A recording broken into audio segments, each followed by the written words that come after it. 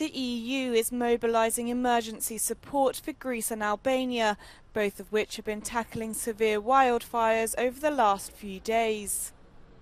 The support for Greece will consist of both aerial and ground firefighting resources, which will be provided by other European countries under the EU's civil protection mechanism. Specifically as regards the region of Attica in Greece, the Commission has deployed 2 firefighting planes from Italy, a helicopter from France and another helicopter from Serbia.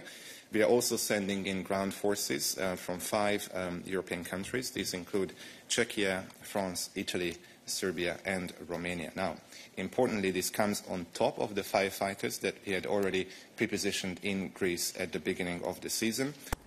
Albania will receive a multi-purpose military plane from Romania, which can carry up to 6 tons of water. The 2 countries activated the EU civil protection mechanism as they struggle to control several blazes which are ravaging the northern suburbs of Athens and the southern region of Albania.